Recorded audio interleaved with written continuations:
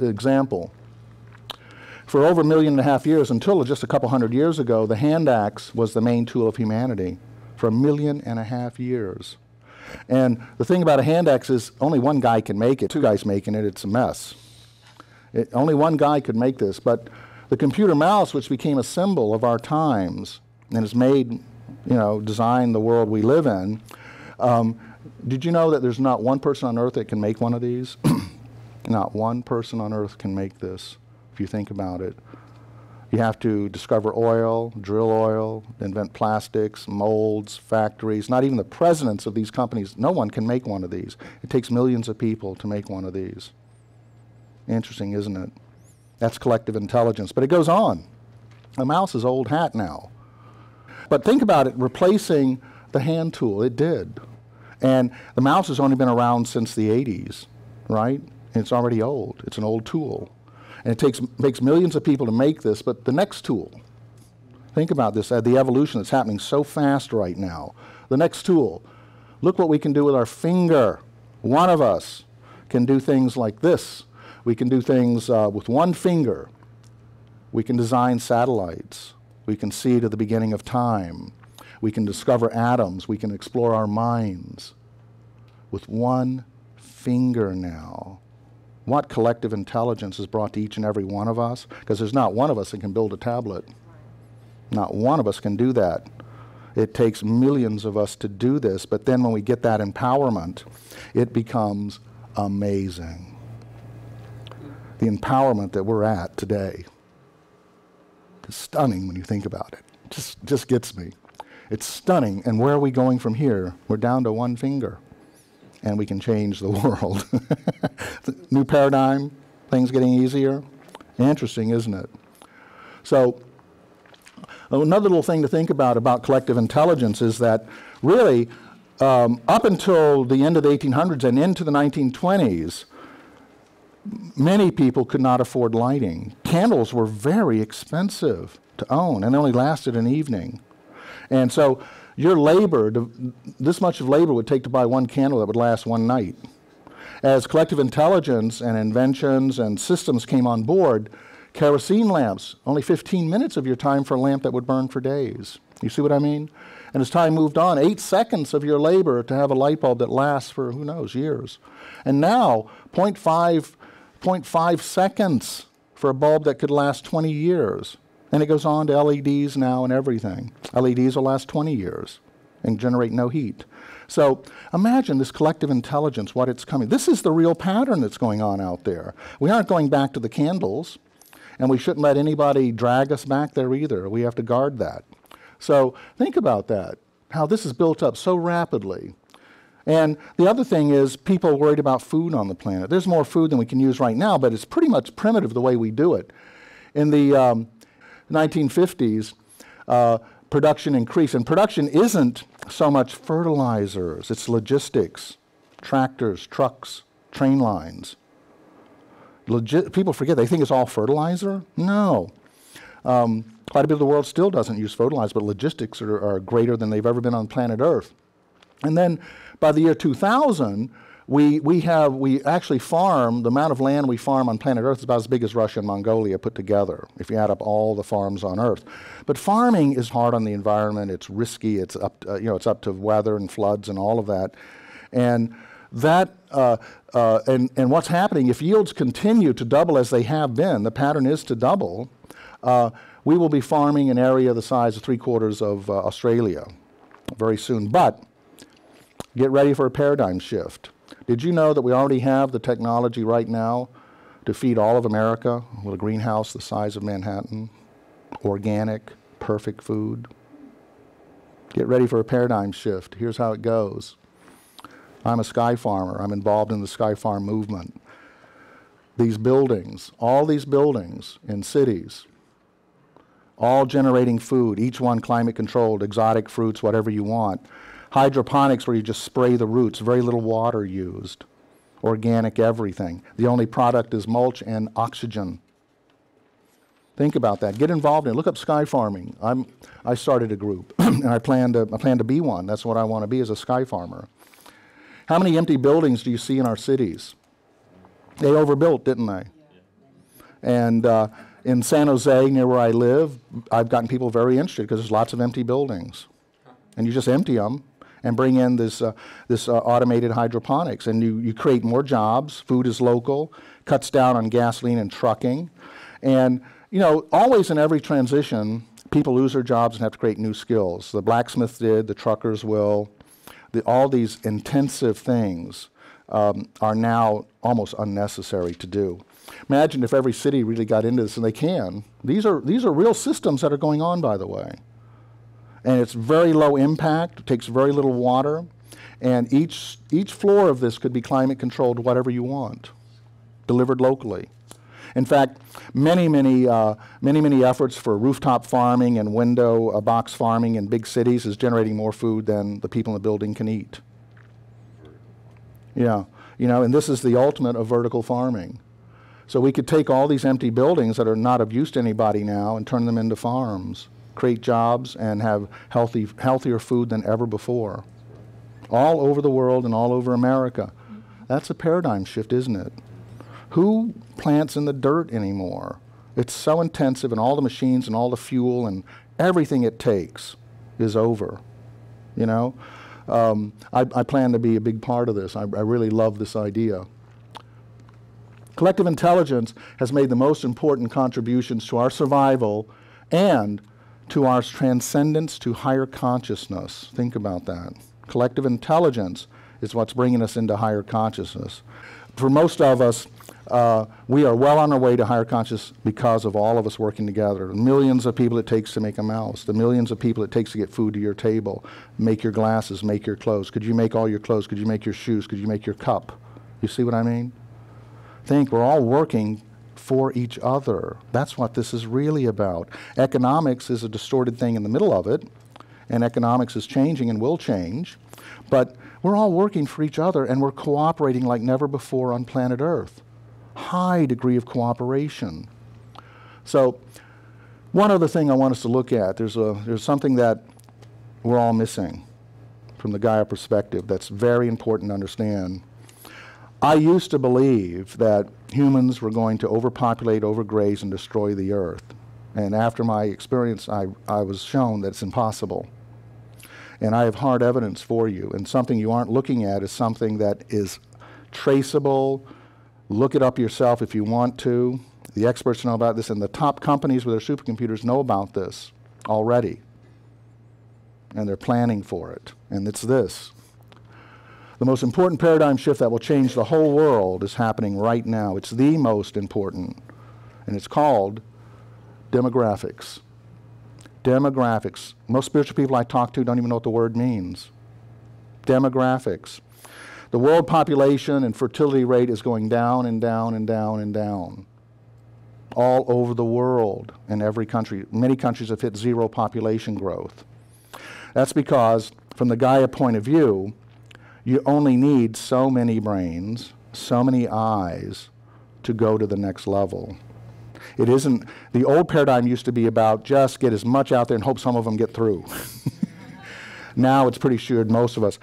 Many people think that there's a 95% chance that all this is going to go to ruin.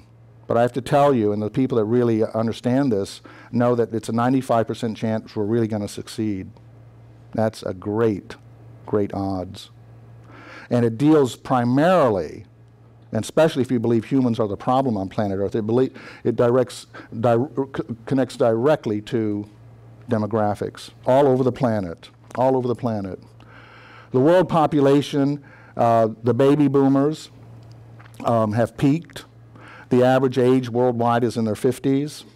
Somebody's retiring every 10 seconds now.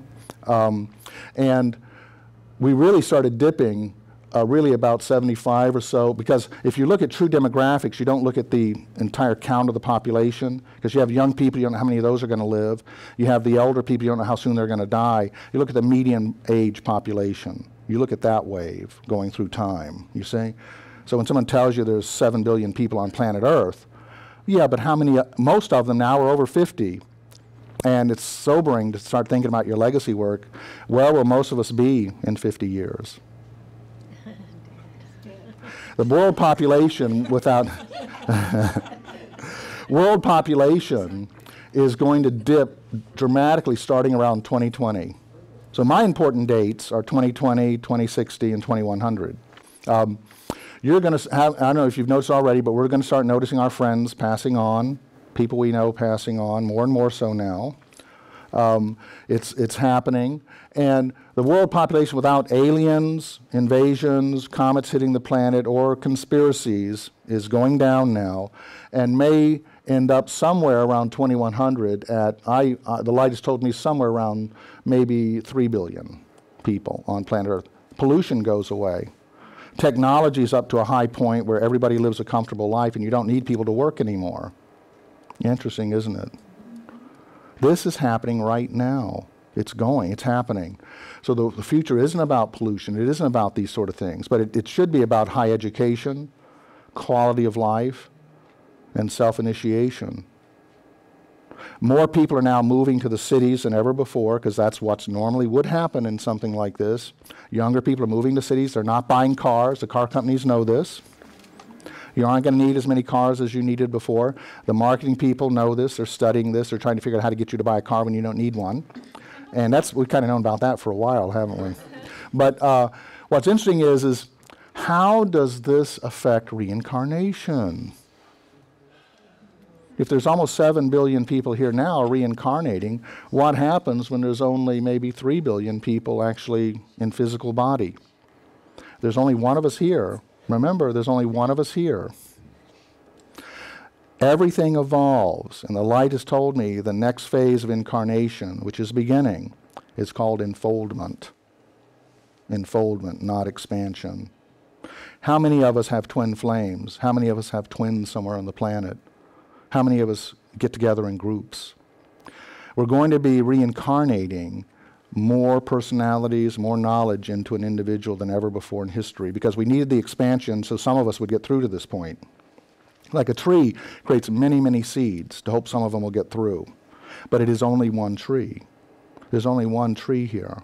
It's us. You're not going away. You're going to continue to reincarnate. But now you're going to be wiser, more multidimensional than ever before. So it's time to start thinking about your next lives, who you want to be with. And I mean be with. Be with. It's called enfoldment. Incarnation, everything keeps evolving to fit what we in the universe are going through. So none of us are going away, just as the spirulina never went away, just as the microbes never went away. They incorporated into us, didn't they? They used to be individuals. Now there's billions of them in us, living still, as a higher life form. Fascinating, isn't it? So all this changes very interestingly. And there's something else to consider in a new light as we move on. That is, Earth changes. There's only two things that can happen. It's going to get hotter, it's going to get colder. Period. How are we going to deal with it? The truth is that we're kind of really overdue with long historical records of an ice age right now. If we had an ice age right now, it would be disastrous. We'd have glaciers higher than the Empire State Building squeezing us into little Easter islands, and we know how that turned out. So it's either going to get hotter or going to get colder. The Earth is overdue for an ice age. The sun is getting old and cranky. It's getting hotter. They've been measuring it accurately for at least 100 years. It's getting hotter and hotter. And everything has a life. Every star is born and dies and relives somewhere else. Every planet has a life. The Earth will die no matter what we do. Now, we can keep our quality of life here, and the Earth knows this, by the way. That's why we were born. It's beyond intelligence. The great stuff is beyond intelligence. That's why we're here. The Earth knows this already. You know you're going to die someday, right? So does the Earth. So your children will live on, won't they?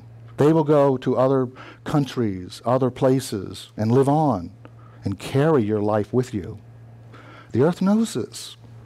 So it's either going to get hotter or colder, no matter what we do. We should be good stewards. We should do everything we can. We should have electric cars right now. You know, self-initiation will bring them, nothing else.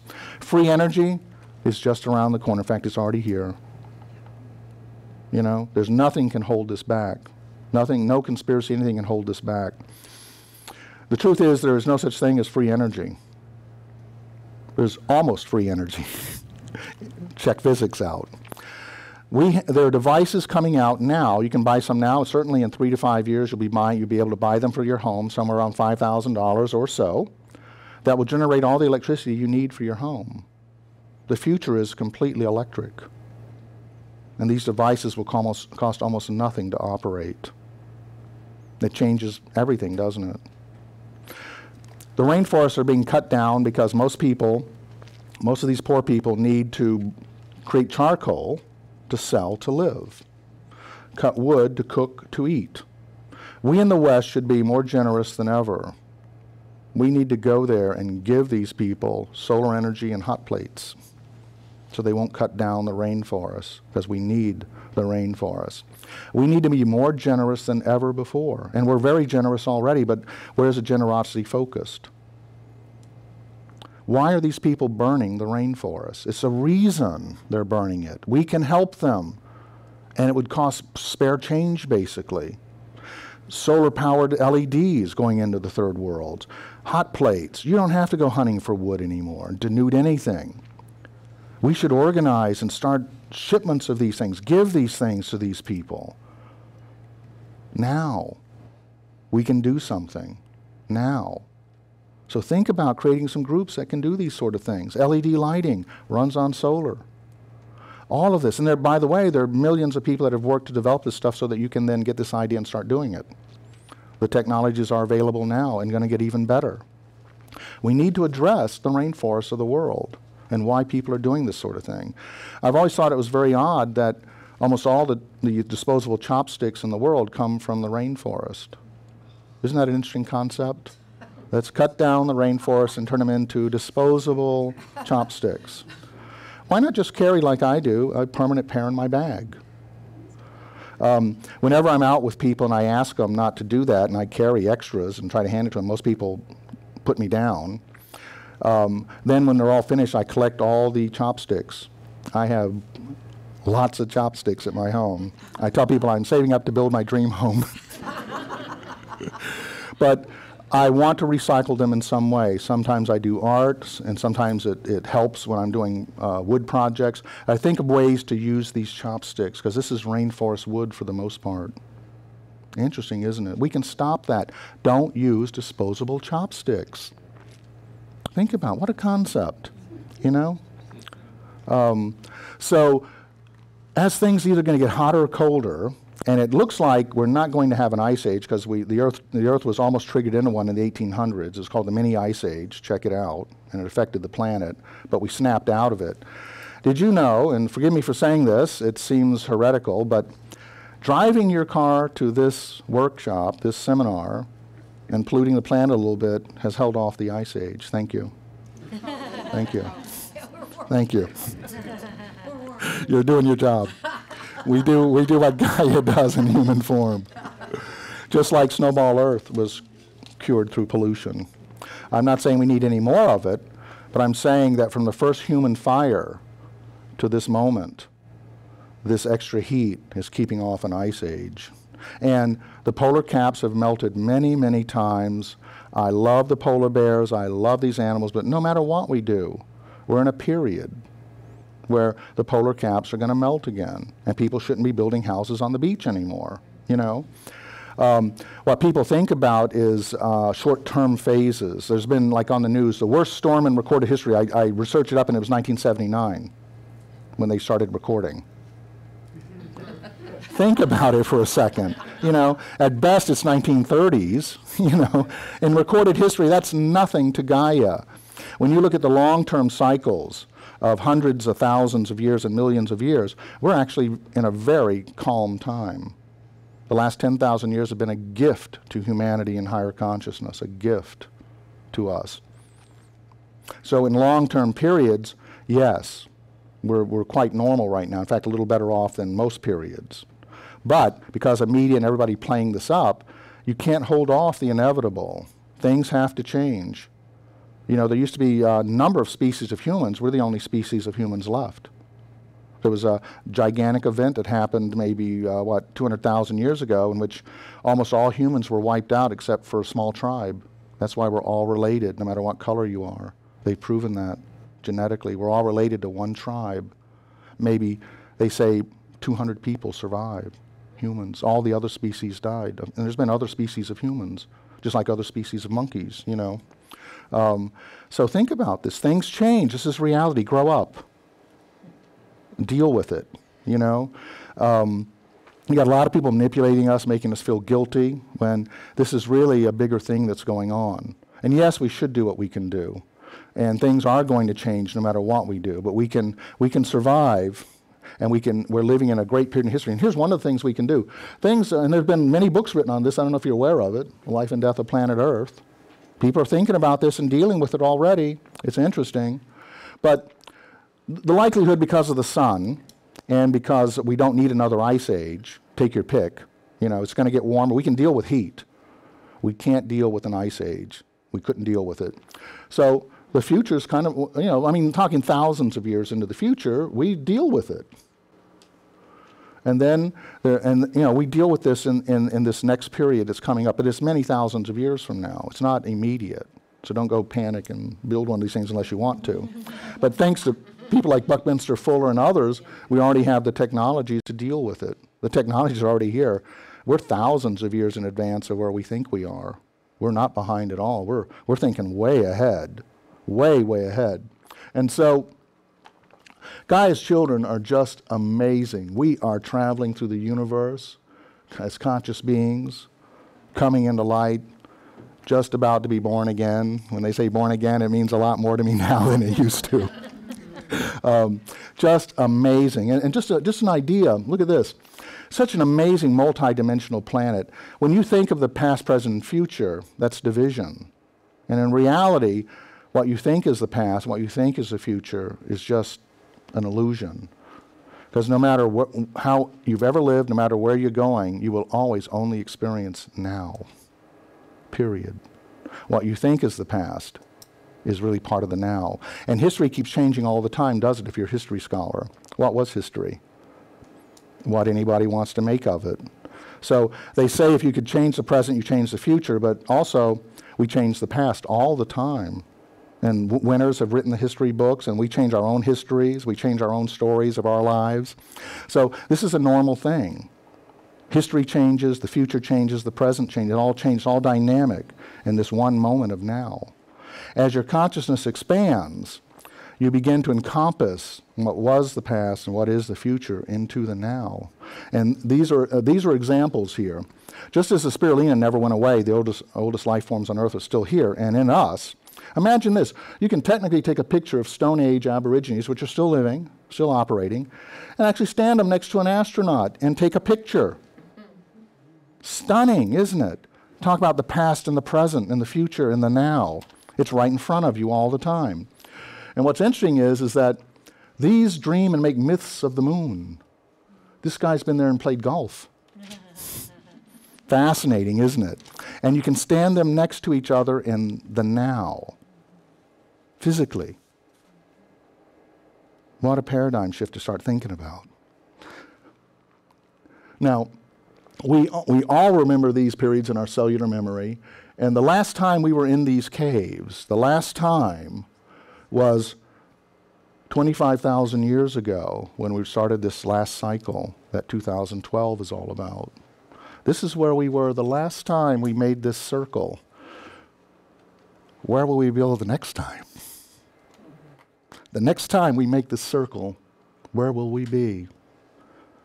This circle, from here to the present, took 25,000 years. You blinked and you missed it, didn't you?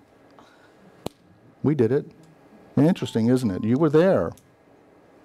We all were there. And where will we be the next time we make this circle? See how, and that will go so fast. Just as me talking to you right now about this, that went so fast, didn't it? Blinking of an eye, cosmic time, blinking of an eye, and look at where we are. Where will we be? Well, it's interesting. Gaia's children have always been gazing at the heavens, stargazers, always. As long as we've known, we've looked at the stars. Why? Why are we so fascinated with the stars? Why did the earth create us? To be stargazers. Starting to get an inkling? We can't stay here forever. We are the birds that must leave the nest at some point and take all of life with us. We are, and our DNA and our technologies are, Noah's Ark. There are many, many scientific projects out there finding planets and solar systems every day. And what we're looking for is planets like us, in the Goldilocks range for the size of the planet to the star.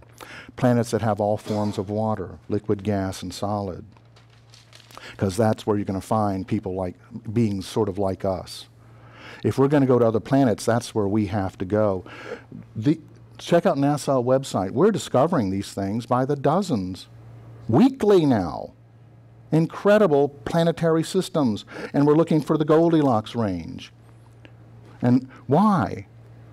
Well, maybe not even NASA knows, but a lot of people are already thinking about someday we have to leave the planet. We're thousands of years ahead of this already.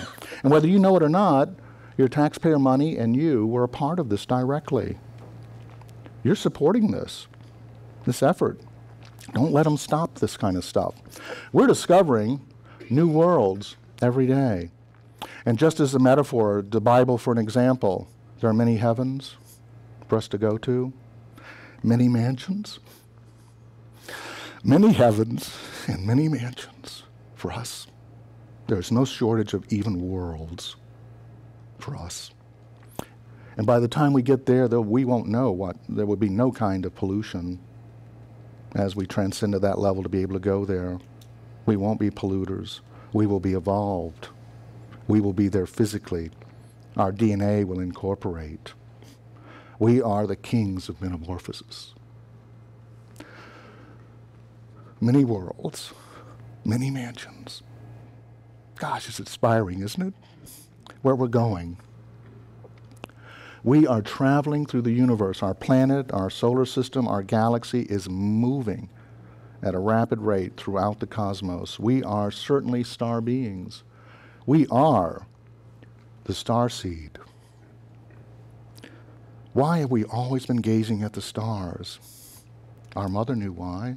Our mother pointed us at the stars.